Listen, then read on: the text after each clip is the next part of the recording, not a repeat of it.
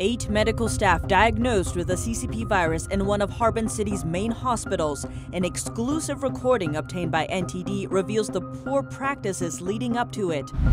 A missing citizen journalist in China has reappeared in a new video, but many are questioning if he is truly okay now. A new French report delves into concerns surrounding the Wuhan P4 lab, pointing out troubling patterns through the years.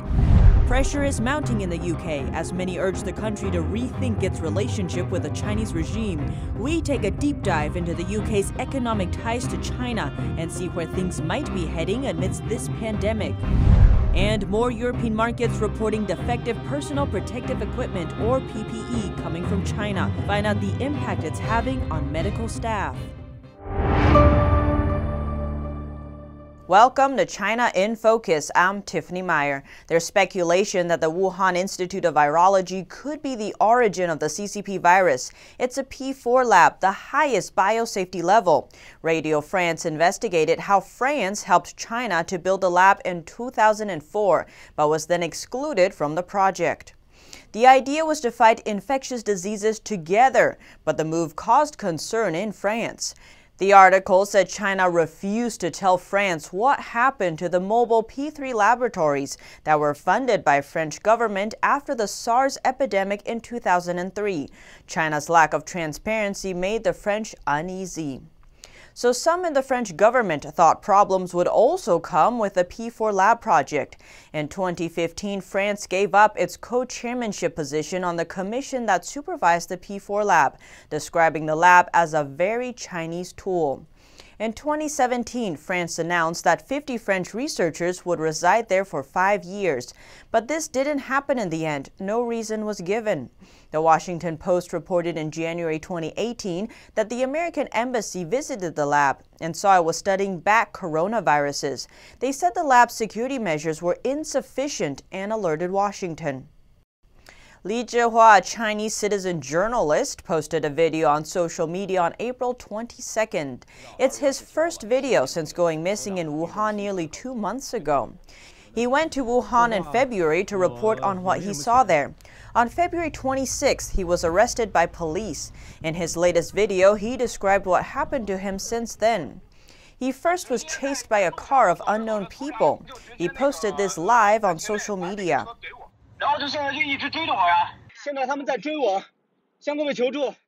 He was then taken away by police and accused of disrupting public order.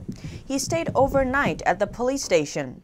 Over the course of those 24 hours, I sat on an iron stool and talked to many different police officers. The police then told him that he will not be punished, but because he had been in a virus hotspot, he had to be quarantined in Wuhan for 14 days. Once he arrived at the quarantine, his phone and electronic devices were taken away. 期间一日有3餐，安全有守卫，每天都能看新闻联播。 Li didn't criticize the authorities in the video. One netizen commenting, "This video looks like a hostage reading a manuscript, but as long as you're safe, it's good." Sweden's second largest city, Gothenburg, is canceling its sister city relationship with Shanghai. The two have been tied for 34 years. It comes after Sweden shut down all Confucius institutes in the country, the first European state to do so. There's a new movement growing in Italy of people wanting to sue the Chinese regime for the pandemic. An online petition just launched lets Italians affected by the virus seek compensation from Beijing. The head of the organization behind the movement, One Europe, estimates over 500,000 will sign, and the compensation sought could exceed 100 billion euros. And a popular hotel in the Italian Alps is also suing China for damages. It says China failed to inform the WHO in a timely manner, causing the pandemic to spiral out of control. The hotel was fully booked for the ski season, but suffered devastating losses as all hotels were forced to close on March 12th. This follows lawsuits from India and some U.S. states. British think tank Henry Jackson Society published a 44-page report analyzing the legal basis for suing Beijing over the virus. And China announced today it will give another $30 million to the WHO. This comes just days after President Trump said the U.S. would freeze funding. The U.S. was the organization's biggest contributor, giving a whopping $893 million between 2018 and 2019. China gave $86 million over the same time period. China's state-run media recently announced 8 medical staff were diagnosed with the CCP virus at one of the main hospitals in Harbin City. An exclusive recording obtained by NTD reveals poor management practices could be facilitating the rapid spread of the virus in hospitals. NTD's Xu Rong has the details. A report published by Chinese state-run media on April 22nd said 2 doctors and 6 nurses were diagnosed with the virus at a major hospital in Harbin City. More than 200 medical staff from the hospital were under observation in quarantine centers. Around 190 others were sent home to self-quarantine. Only about 130 remained working in the hospital. The same hospital announced 2 days earlier it would not take any more new patients because of recent virus infections at the hospital. NTD obtained an exclusive internal recording of a meeting among medical staff at that hospital earlier this month. The tape revealed an emergency patient at Harbin's other main hospital was transferred to the respiratory ward and later diagnosed with the CCP virus. Staff at the meeting added this person infected patients in that department, as well as medical staff. A family member of one of Harbin Hospital's staff told us Harbin City and Heilongjiang Province officials have been terrified since they were held accountable for the virus spreading. The officials pushed that pressure onto the community and started treating Harbin like a second Wuhan. It's hard to live now. They are sealing our doors. Even if they don't seal our doors, we don't dare to go out. The people see us as poison. They are all afraid. Mr. Xiao's wife works in the cafeteria at a hospital in Harbin's Dali district. She's been quarantined for 7 or 8 days in the hospital, even though her nucleic acid test came back negative. Now Mr. Xiao is also being forced to quarantine at home. The authorities padlocked his front door from the outside. The door of the house is sealed to prevent me from going out. My daughter brings me groceries. I call her, and she passes it to me through the window. Similarly, videos circulating online appear to show residential areas in Harbin forced into lockdown. Some netizens are angry about the way the regime handled the lockdown, saying they don't treat people like people, locking them inside. What if they got sick? What if a fire broke out? Another netizen said the history of Wuhan is now repeating in Harbin. State media reported that one man spread the virus to 78 people from Harbin, other cities in Heilongjiang Province, as well as people from other provinces. Reporting by Xu Rong, NTD News. The UK is among the hardest hit places in this pandemic, and its Prime Minister is the first head of state to contract the virus. Today, we take a deep dive into the UK's economic ties with China and see where things might be heading amidst this pandemic. Voices are rising in the UK, urging its government to rethink its ties to China. The calls come over the regime's mishandling of the pandemic. But there's no doubt we can't have business as usual after this crisis, and we'll have to ask the hard questions about how it came about and how it couldn't have been stopped earlier. Just 5 years ago, then Prime Minister David Cameron declared the beginning of a golden era for the UK-China relationship. So this visit marks the start of a new era. Some have called it a golden era in relations between Britain and China. In 2015, the UK threw a lavish welcome for the Chinese regime's leader, Xi Jinping. Cameron even took Xi out for a pint. By the end of Xi's visit, the two countries signed over $60 billion worth of deals. Under Cameron and then Finance Minister George Osborne, the UK left its door wide open for Chinese money and pushed for closer economic ties. There is no economy in the West that is as open to Chinese investment as the United Kingdom. You know, we welcome Chinese investment. There is huge amounts of Chinese investment coming into Britain at the moment. Indeed, we're attracting more investment than Germany, France and Italy put together into the UK. The flagship UK project funded by Chinese investment was a new nuclear power station at Hinkley Point in southwest England. Chinese state-owned company China General Nuclear Power Group, or CGN, took a one-third stake in the $28 billion plant, which was built by a French group. We've created a model where we can attract Chinese investment into civil nuclear power. In return, CGN was allowed to build and operate its own facility at another site. The project was highly controversial. One of the main risks, handing some control over critical British infrastructure to China. When former UK Prime Minister Theresa May took over, the project was put on hold for review, though it was eventually given the green light. But last year, new questions emerged about CGN's involvement when the company was blacklisted by the U.S. Commerce Department for attempting to steal nuclear technology. Chinese investment in the UK covers many areas, from the famous London black cabs to Heathrow Airport, from Barclays Bank to Thames Water. But it's most often focused in the energy sector. Chinese investment peaked in 2017, reaching $20 billion. In comparison, the Netherlands received less than $4 billion, and Germany less than $2 billion in the same year. Aside from investment, trade between Britain and China also doubled within a decade. And with the UK now out of the European Union, Downing Street is free to hammer out a new trade deal with China. Our ambition is for more trade, not less trade. And China clearly shares this ambition. Some UK officials have said the country is China's best partner in the West.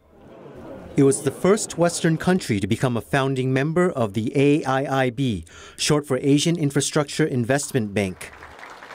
Launched in 2016, the China-led $50 billion project was designed to provide infrastructure funds in Asia. It's considered a rival to World Bank and the existing Asian Development Bank, a U.S.-backed institution. The UK's move to join angered the U.S. as Washington has raised concerns about the new bank's management and lending standards. U.S. officials saw establishing the new bank as an extension of Beijing's soft power. Contrasting her predecessor's eagerness to join the AIIB, Theresa May was reluctant to endorse another of the Chinese regime's projects, the Belt and Road Initiative. The massive infrastructure project is said to include over 70 countries and cover more than two-thirds of the world's population. Belt and Road is a cornerstone of the Chinese Communist Party's aggressive foreign policy goals and expansionist goals. That comment comes from a U.S. Senate hearing about the initiative last year. Critics also say it will trap poor countries in debt. Despite ongoing concerns, current Prime Minister Boris Johnson has expressed great interest in the initiative. Listen, we are very enthusiastic about the Belt and Road Initiative. We're very interested in what President Xi is doing. And the most recent example of the UK's deep economic ties to China, the country's decision to open the 5G market to Chinese telecom giant Huawei. Huawei has been operating in the UK for 2 decades, and it's a major supplier to Britain's biggest telecom company, BT. The relationship was investigated in 2012 over potential security concerns. Huawei is now widely reported as having close links to the communist regime. And there's not only a legal requirement, but there's deep financial investment. You have senior leaders in these companies that are tied to the Chinese Communist Party. We think that it's not about a technical back door. They have the front door. Despite the U.S.'s repeated warning, Johnson's government decided in January to include Huawei in the rollout of the country's 5G networks, with a market share cap of 35%. Last year, shortly before he was chosen as Prime Minister, Boris Johnson told a Chinese-language TV station that he would be pro-China. But now, anger is rising at the Chinese regime for its handling of the pandemic. Johnson is under increasing pressure to reassess the Chinese regime's position as a trusted partner. And last week, the chair of the Foreign Affairs Committee warned that those helping Beijing to target British businesses would face scrutiny. This after the UK government stopped a Chinese company's attempt to take over a British chip maker. It's the same group that tried to buy American chip maker Lattice before the deal was stopped by President Trump in 2017. In Europe, a scarcity of personal protective equipment is making some hospitals and businesses turn to imported items from China, sometimes at their own peril. Our France correspondent David Vives has the story. Made in China. Agualin Vega says she never knows what'll happen when she opens a box of masks. She works as a nurse in a Paris hospital. As with other hospitals in France, some of the masks come from China. Sometimes the mask's elastic just breaks at the moment we put them on, or the metal clip doesn't fit the nose. Defective personal protective equipment, or PPE, imported from China, continues to flood the European market. Spain on Wednesday said it was seeking a full refund for 640,000 virus test kits from Chinese company BioEasy after returning a second faulty batch meant to replace the first. Companies specialized in sourcing masks warn of Chinese companies using questionable business practices to attract buyers from Europe.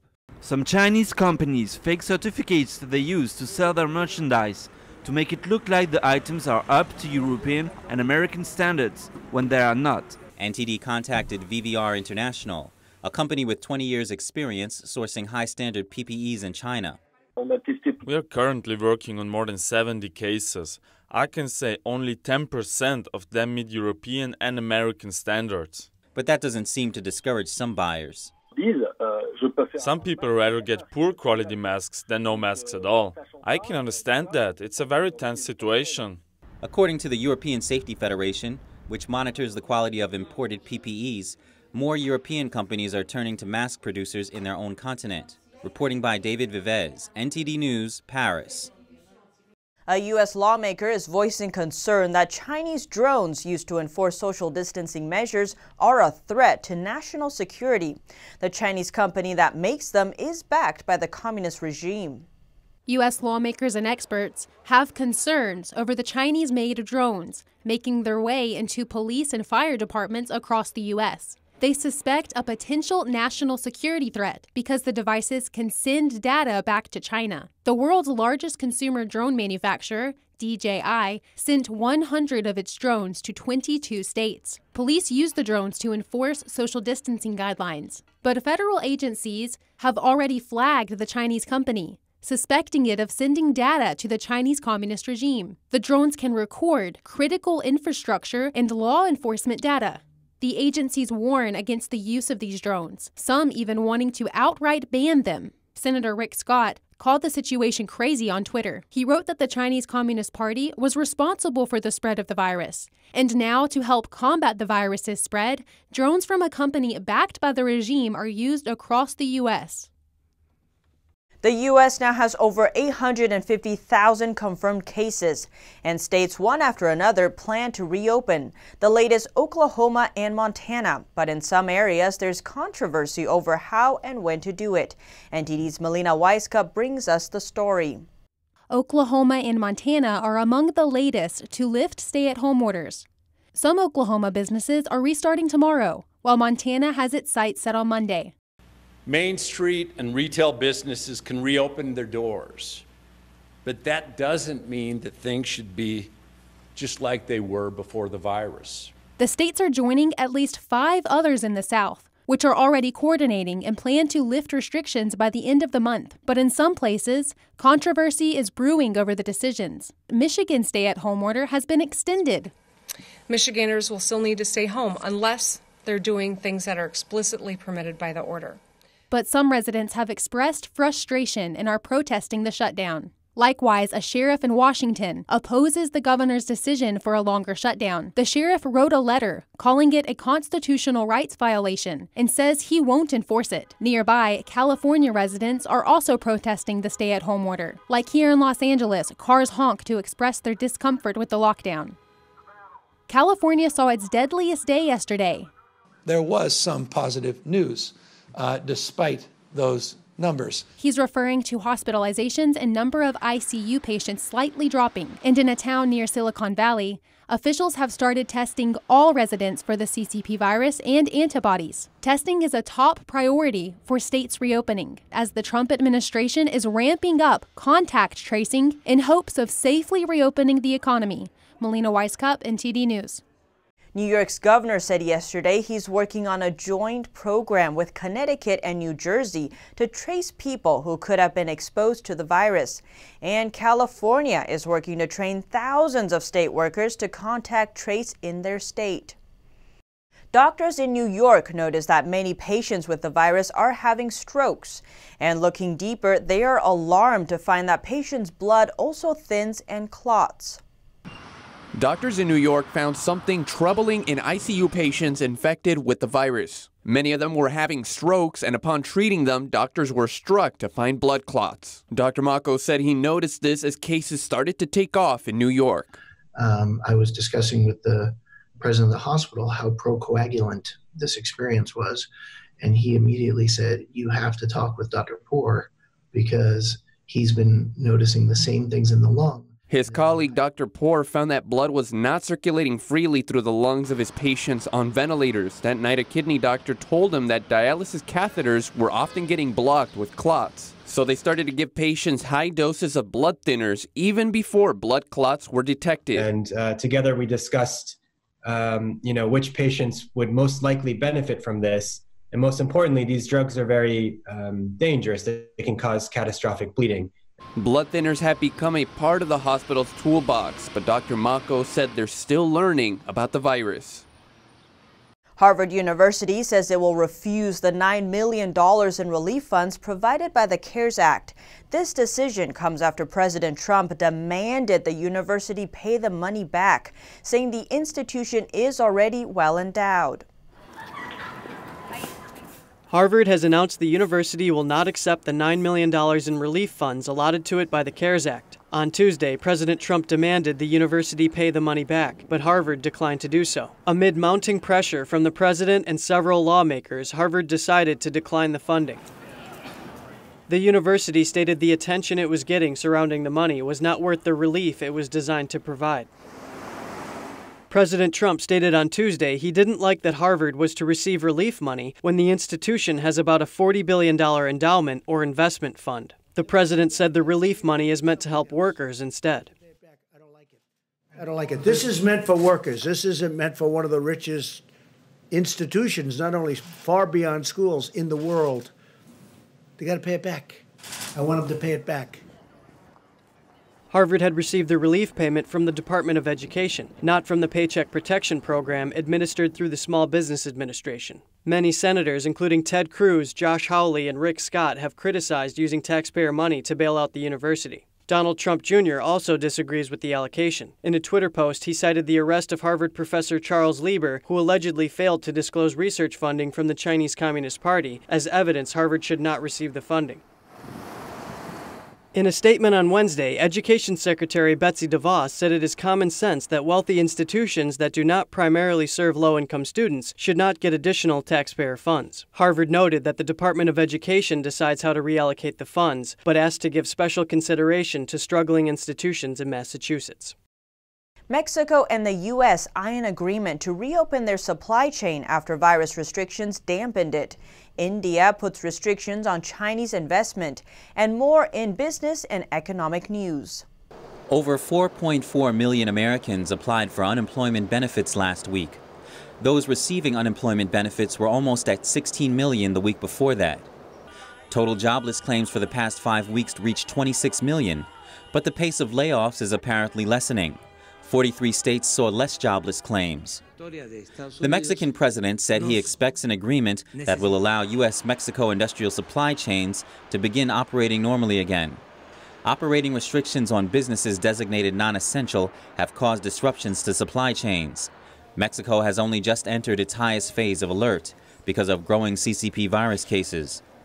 India's plans to screen foreign direct investments from neighboring countries has Chinese firms concerned.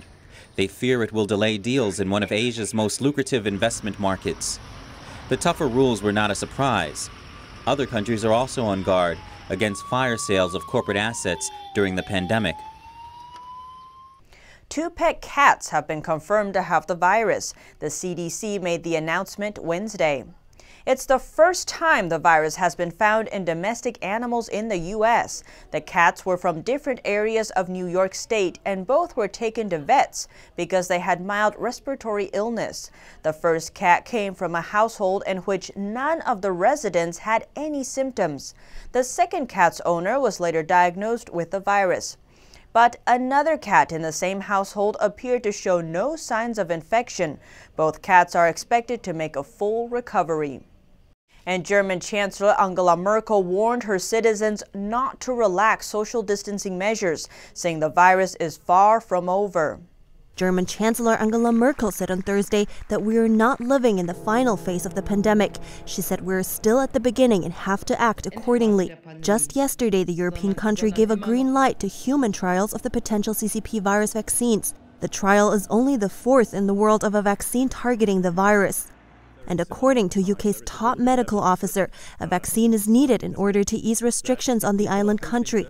He said the measures are likely to be needed even after this year ends. Meanwhile, the government is under fire for allegedly failing to fully explain partial death data, for providing only limited testing, and for a lack of equipment for hospitals.